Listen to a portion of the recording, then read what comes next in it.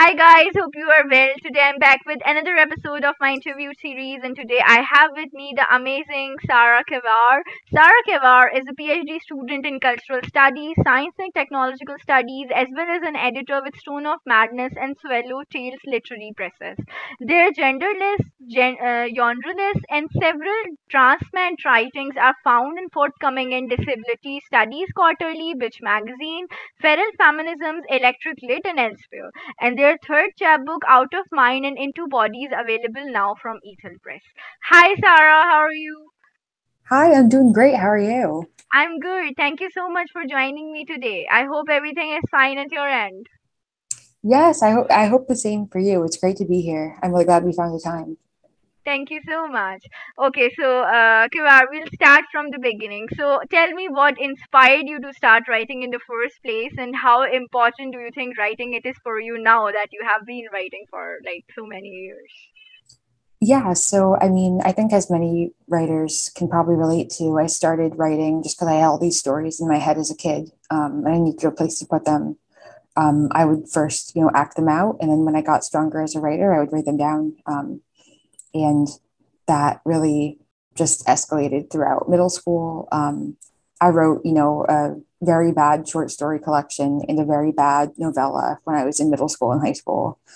Um, and I think that it was about in the middle of high school that I actually began to take writing seriously, largely because I had a really great English teacher. Um, and around that time, I was funneling more of my energy into essays, into poetry, and I was thinking more seriously about the career options for me as a writer. Um, then, when I was 17, I went away to college and I came across a call for submissions by a now defunct journal that I love a lot called the Mad Scientist Journal. Um, and for some reason, their call for submissions like sparked something in me. Um, so I wrote a story and I was super scared and I submitted it. It was my first ever submission to like a non-school related publication because I'd been in the school literary magazine, but not like a real one. And I was accepted somehow. And that first acceptance sort of, I guess, gave me the confidence to like keep submitting. Um, I had always been writing, but then I realized like, oh, like I can share this in publications and be like a professional writer, whatever that means. Um, so yeah, ever since then, I have been writing, submitting, working. Most of what I received in the beginning were rejections. But because that first submission did happen to be an acceptance, I felt like I was worthy enough to go on. And I think like what I feel like what's not talked about is writing and publishing is not only about the kind of joy and need I feel to write and to get words out. It's also about the validation, about knowing that people are reading your work and knowing that people are really appreciating it for what it is. Um, so that has been a huge driving factor in me getting the stories and poems and essays out of my head and into a text format. um, just knowing that there might be someone out there who really appreciates it, and that a journal might be willing to say, hey, this is good enough to share with the world and to host permanently on our site.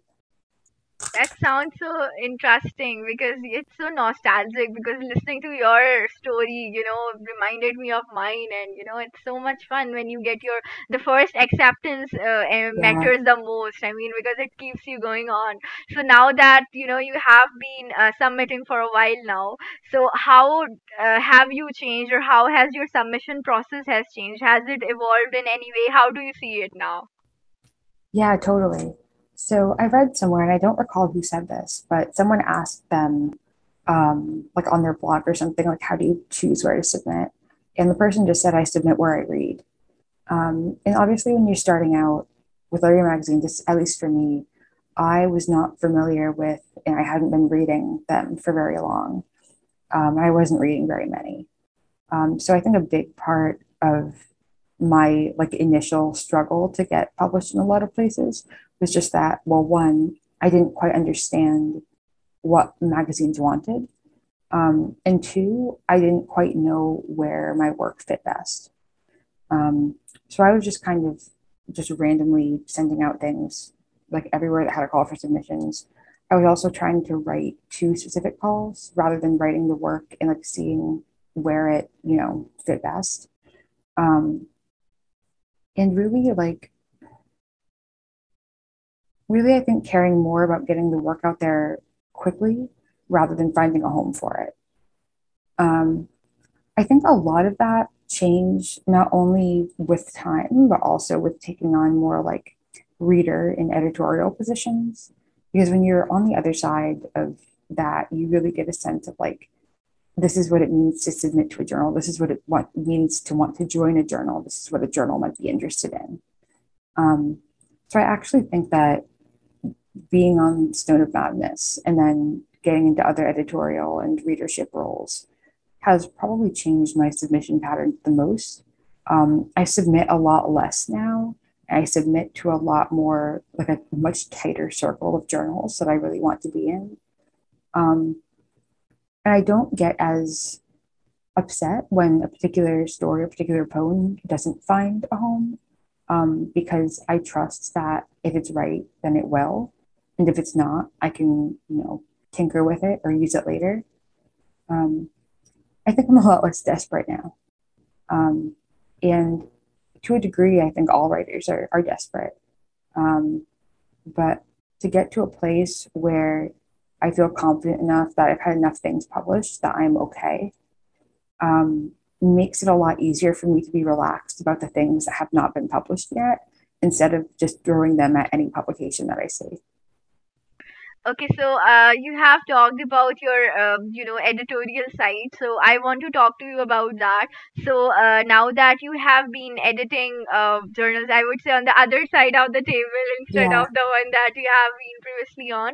So how do you see writing now? How has your relationship is like with writing? And whenever you get to read other people's work, so do you secretly compare it with yours and come think and introspect on your own work based on that? How is that like? Oh yeah, of course it is. And everyone. I mean, I'm a very like competitive person, so I feel like it's inevitable that when I read someone's work that's really good, even if I'm, accepting it for publication, I'm like, oh God, am I ever going to be that good? I have the honor of editing this. Am I ever going to be this creative? This eloquent? Um, and I think it's a really toxic attitude that at least I oftentimes fall into. I think many others can also relate to. I think slowly, though, as I'm editing, I'm getting better about recognizing that comparing two people's writing is really like comparing apples and oranges. Like they're just so fundamentally different and they serve two different purposes. Um, and ultimately, as much as I admire, this person's or that person's writing, um, aspiring to write like them would be pretty stupid because, you know, the point isn't to make two copies of the same kind of writer. The point is to grow into the kind of writer that I am because um, people who read my writing want to read me, not them.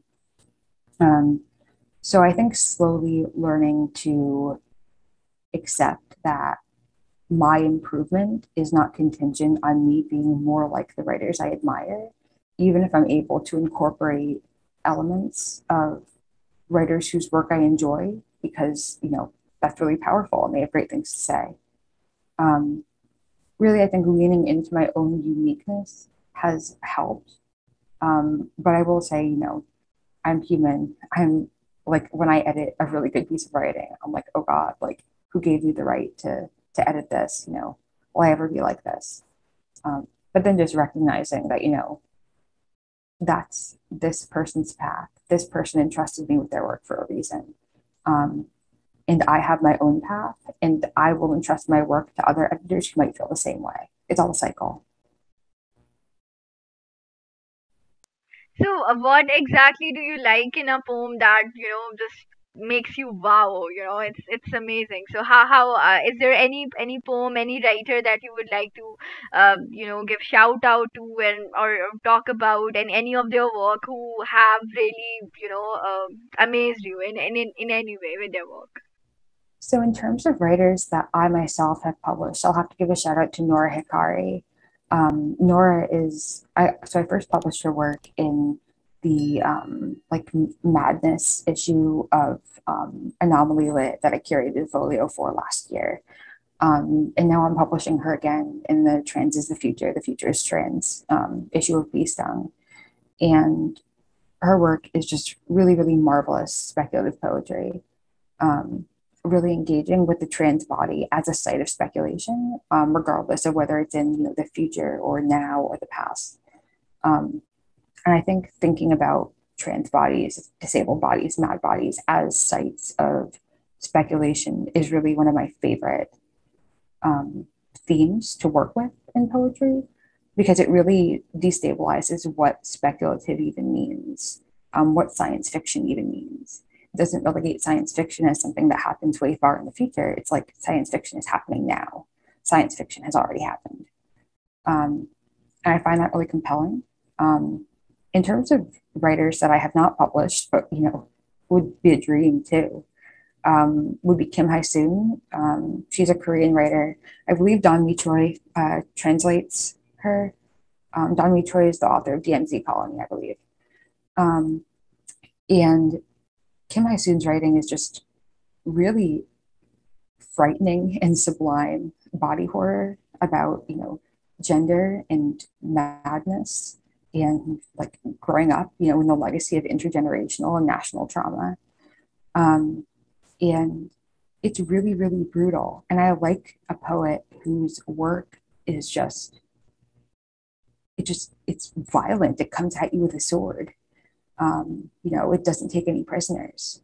And I think it's very, very daring to do that in a world that, increasingly wants people to portray their trauma in a very palatable way, wants to police the language that we use to talk about our experiences. So to see a writer who just completely just ignores that, just completely says fuck that and does whatever they want, um, it's really, really wonderful to see. And it's wonderful to encounter poetry that makes me physically go like, oh my God, like that's what I want. Like I want poetry that like feels like it's like attacking me. That sounds so much fun. So, what kind of themes do you actually explore in your writing, if you would like to share? Yeah, so I mean, like I'm oftentimes exploring the same themes, and I think I'm influenced a lot by people like Kim Hae-soon. Definitely, I know like the full length collection that I'm working on now. The first or like the I guess titular poem in it was published in Electric Lit, I believe last year. Differential diagnosis that was heavily influenced by Hae-soon's writing style, and I really enjoy incorporating not only speculative writing and not only body horror, but absurdism and surrealism into my work, making statements that sound crazy on their face, things that don't quite make sense, and using poetry as a way to sort of trouble what sense making means. Um, and I really enjoy the possibilities of language there, the ability to use language in ways that just don't make sense in prose, in ways that, wouldn't make sense if you said them in, real life, but using poetry as a space to say, you know, how can I sort of hide from real life? How can I find an escape hatch out of real life? Um, so I guess if I were to sum up the themes that I write about into one sort of phrase, it would be finding that escape hatch from real life, whatever that looks like. So we have been talking about your writing style. So now I want to ask you, what's your process of writing? Because that sounds, that, after our conversation and the way you are describing your things and the way you seek inspiration, now I'm very fascinated to, how do you approach writing, the art of writing itself in terms of, crafting something whenever, you get the time. How do you do that? So my writing process is first and foremost grounded in reading. Um, I was actually telling a friend the other day that I feel like reading a really good book is like porn for writing. It like really like gets you like in the mood, and then you can't help but like do something with all of that energy.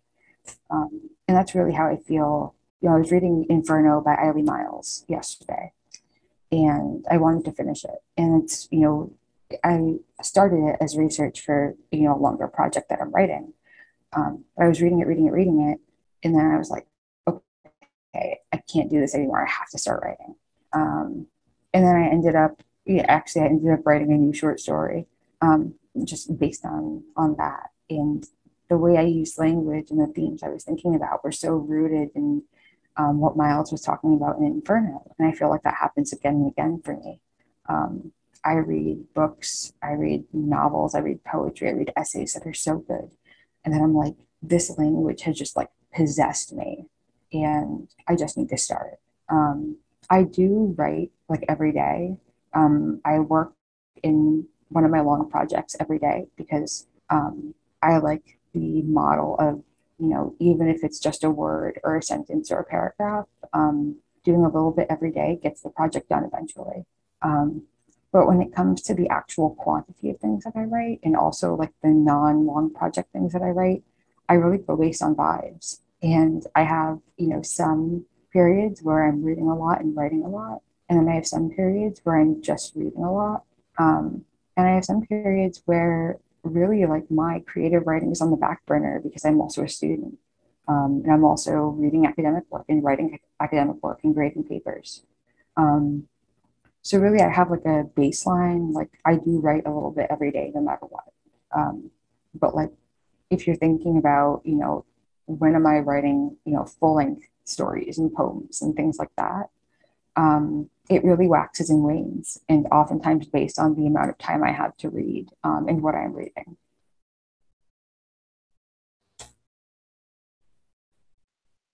That sounds really, really fascinating. Now I'm, more eager to read some more of your work and, also your collection. So I get to know, like, where all these gems are coming from.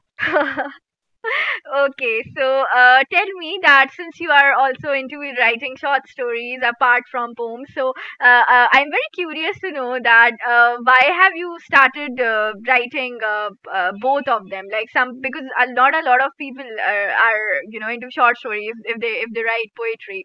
So is that because you feel that there are certain limitations to the art of poetry that you feel more comfortable in expressing through a short story, or is there any other reason? So actually, I started off writing only short stories and essays because I was exposed to such a limited, like Shakespeare's sonnets and these traditional forms of poetry in school. I thought I hated poetry. I thought I wanted nothing to do with poetry. I couldn't write poetry, didn't like it. And so I was writing basically only prose. But discovering and reading more poetry, I realized that poetry can be whatever the hell you want it to be. And that there's really no limit for the kinds of form and genre and, unconventional approaches you can take in poetry. And once I felt I had access to that freedom, poetry became not so much like a singular genre that I funneled all my work into, but a kind of style that ended up pervading all of my work. Um, whether that work is classified as poetry or whether it's classified as prose, and increasingly whether it's classified as sort of hybrid or experimental. Um, so really, becoming someone who writes a lot of poetry was less a matter of me stumbling upon poems at an early age and then later branching out into other genres. It was really realizing that poetry was an opportunity to branch out from prose, and that poetry oftentimes can provide a little bit of extra magic when a writing process needs it. I see. Okay, so when I was actually reading your bio when we were even talking, so I really was very fascinated to know that you are into both things because it's very rare that you come across somebody who writes short stories, essays, as well as poems. So yeah, that was something really fascinating for me.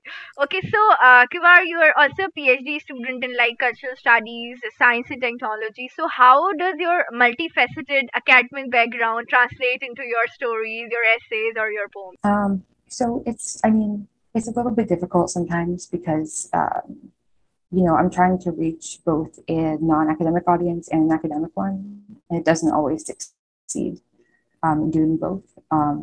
Journals don't always want things with an academic tone, and academic journals certainly are very like they really gatekeep any sort of creative interventions, and it's really frustrating. Um, I think over time, though, I've both been able to introduce concepts that I'm working with in scholarship into my creative writing in ways that feel approachable and in ways that feel beautiful. And I've also been able to find magazines and presses that have other PhD students, other people who are interested in the same things that I am, running them, and that provide an open space to explore academic concepts in creative writing, and really to really end the binary between academic and creative writing, which I think is my goal. So, I mean, to think about specifics, I mean, my most recent chapbook, Out of Mind and Into Body, incorporates a ton, not only of my lived experiences, really traumatic ones, but also, reading about Foucault and reading about power, reading about medicine and prisons and disability studies. And if poetry is really one of the lenses through which I see the world, that's going to be inevitably touched by the academic information that I'm consuming. The academic information I'm consuming becomes part of my life experience and then part of my poetry. So I think, if anything, despite having some difficulties figuring out where to place that work that incorporates a lot of academic theory, it's also sort of vital to the way that I see the world. And I don't think my poetry is possible without it. So while I was listening to your bit about your academic writing as well as your poetry and your efforts into merging the two forms together and coming up with something even creative, Mm. so I actually came up with an idea that maybe you can start a journal, or maybe you can start a theme in the journals that you are currently a part of, something like that. You can come up with a theme where you would be you can say that this is going to be an academic themed month, and where people and anybody who has been a part of academic circle and also writes poetry or any short story, so they can also get the platform there where they can submit their work or get it published. Or maybe you can start a journal that's purely based on that, because I remember I saw a journal where they allow writers, especially physicists and all those scientists, that Mm. they who are also into poetry, that they can merge those two forms together and coming up with Yeah, crazy ideas. So maybe you can also start something like that, that will help you take both parts of your world and just merge them together. definitely. And I know that like Swallowtail Press, which is the small press that I co-founded, does like a lot of the books that we publish are really straddling that line between the creative and the academic. And it really was wonderful to provide space for those books to thrive. I'm really happy to know that you're already doing that. But if you ever plan to come up with something or want to discuss it, or want me to help you in any way, then feel free to reach out to me in any way, because I'm Yeah, actually currently working on my goal. So because of that, I know a lot of journals who are doing similar things, or even crazier things. So I can maybe give you some ideas, or maybe even help you reach out to editors. So that might be helpful for you. that'd be wonderful. Thank you. My pleasure. So, you are also working on your third book, and I think it's been out from Ethel Press, which is Out of Mhm. Mind and Into Body. So, first of all, title Kudus. I loved it. I want to ask you about the title and just walk me through the entire process of working on that collection and getting it published. And I'm just very excited to know about the journey of that book from you. So that was actually chronologically, that was my first chapbook. I first started working on the poems that ended up being in that book before anything else. And it took a really long time to find a home for it, because it's kind of weird. Um, so In terms of the content, basically what's in that book is a bunch of poems that I've amassed since, probably 2017, from 2017 to 2021, roughly. Um, and really trying to create a narrative that combines the experience of being trans, and experiencing medical trauma, and the experience of being disabled, mad, and experiencing institutionalization, and really thinking about the violence of institutions and what it does to our genders, to our psyches, to how we understand our personhood. Um, and really, the title Out of Mind and Into Body, I mean, like, it's a catchy little title that I was very proud to come up with. Um, but I think it also really reflects that I am taking an experience that for so long was relegated to being all in my head, something that was not publicly recognized, something that was not publicly validated. Um, and I am putting it into a physical text. And that physical text, like, materially manifests that experience. That experience is part of my body of work. Um, and in that way, it's sort of, I mean, there are still people who don't trust, you know, narratives of disabled people, or trans people or whomever. Um, but the title Out of Mind and Into Body indicates that that experience is not like lost in the ephemera of my mind. Yeah, so I mean, basically, just the title Out of Mind and Into Body indicates, these experiences that I've had, going from something that's deemed all in my head, something that's easily dismissible, um, into a form that's physically readable. You can engage with it, you can buy it. And I think that materializing those experiences in the very literal form of a chapbook, would be powerful under conditions where our narratives as disabled people, as trans people, as mad people, whatever, um, have so long been relegated to, that's all in your head, you're imagining things. And the only textual documents that are produced about us are written by doctors. We really don't get an actual voice of our own. Um, so Out of Mind Into Body, in many ways, is kind of like a counter text. It's kind of a form of pushing back against the reports written about us without our consent. Um, and the poems in it are really gesturing basically to my side of the story when it comes to diagnosis and medical intervention. Um, it's sharing the history that I want to share, sharing the context I want to share, and also leaving blank spaces. I leave literal blank spaces, in a lot of my poems in that, because it's like, you don't have to know. And like, I don't want you to know. And even being able to exert that kind of control over one's own story, is itself a way of fighting back. And to textualize that resistance is even better.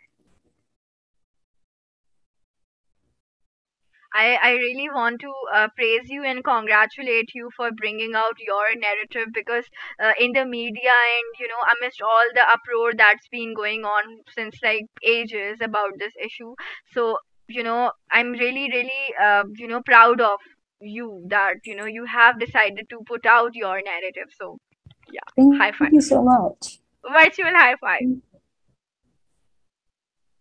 Okay, so now I would request you to share any of your poems that you have written and would like to share with the audience. So the floor is all yours. Yes. Do you mean read them aloud? Or Sorry? just like, Sorry? do you mean read them aloud or just titles? No, no, no, no. Just read the entire poem, whatever you want to read. This is all your time. Okay. So the PDF of Out of Mind Into Body, is actually available for free on Ethel Press's website. And so if people like at home are following along and want to enjoy it, download it, read it, um, they're more than welcome to. Um, I'm going to open the PDF myself and kind of like scroll randomly and see what I land on. I don't know if that's the best uh, option, but I'm going to, let's see. Actually, I landed on one of my favorites, which was first published in Transet. It's called Aggregation, and it's after the poem Making Of by Franny Choi, who is another wonderful poet who is like speculative cyborgian work I enjoy reading. Aggregation. Cyborgs are made out of words. Cyborgs are made out of things named cyborgs. Cyborgs are made out of things, only things if you squint at them, just like their male and female counterparts. At midnight, I clasp two hands across my abdomen, pray to be so small and vast the cloud will have me. My prayers are prayers in drag, poems who enumerate in wordless codes fitted to the human throat. Yeah, so that's aggregation. As I was saying, I really loved your poem, Kavar, especially the line, cyborgs are made of wood, cyborgs are made of things, just things if you squinted them like man and woman. I love these lines, so amazing. And, if you want to read another poem, then, feel free. So if you want, I can read one of my poems that uses a lot of empty space, and I'm going to try to reflect the empty space in my reading aloud. So, and this is like, there are two parts to this, but I'm going to read the first part. So the title is The Things I'm Afraid to Say Because of Who Might a Story and Erasure.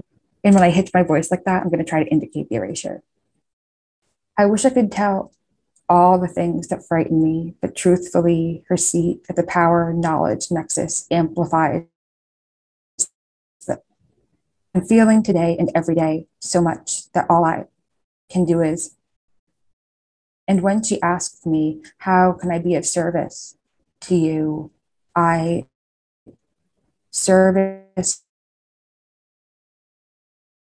wrong because it feels that I've been worse and worse. If only I could, enough for it to be as scary as it is. And then maybe I will read the second one.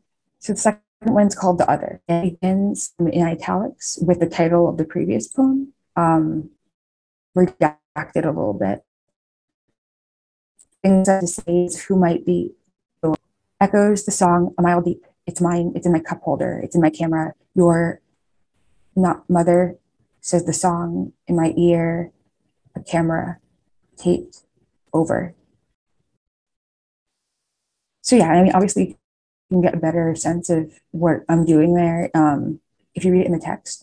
But I'm always looking for new opportunities and new ways to perform kind of more difficult to perform poems. So thank you for giving me the space to do that. I really loved your poems. I'm so sorry about the internet connection. It's not really allowing me to dig in further in your work. So I apologize for that. But I really loved your poems and, amazing work, especially the cyborgs one. It's my favorite. Yeah. So if you have the link, so feel free to share it with me. I'm going to read Sure. it. Yeah, please feel free to drop it in the chat. I'll read it. Uh, yeah.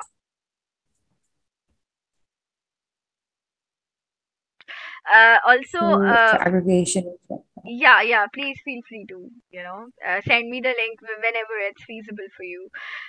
Now, I want to ask you to, if you have any message, would you like to give any up and coming writers who want to make a mark in the field of writing or want to start out writing in the first place? Oh, I would say, I mean, no matter if you're getting published or not, or if that's even your goal, just keep writing. I mean, the worst thing that can happen if you submit is that someone says no. And the best thing that can happen is someone says yes, and you use that as a step on your journey to writing even more. I mean, I cannot stress enough that the world needs more words, especially words from marginalized people. So, like, even if you think you're bad, or even if you haven't gotten any acceptances, or even if people have told you you're not very good, like, the best thing you can do for the world is to keep writing. No matter what, no matter who you are or where you are, the best thing you can do for the world is to keep writing. Thank you so much. Now, I would request you to please share your website link or your Twitter handle. So if anybody wants to reach out to you, they can. Yeah, so my is at Cavar Sarah, CAVARSARAH.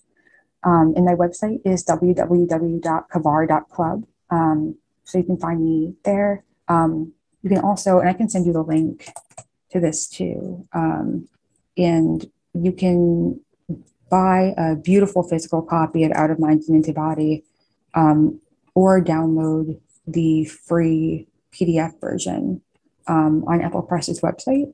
So I'm sending you, so here's the purchase link, and here's a direct link to the PDF. Thank you so much, Kavar, for your time, and I'll definitely share these links in the description of this video.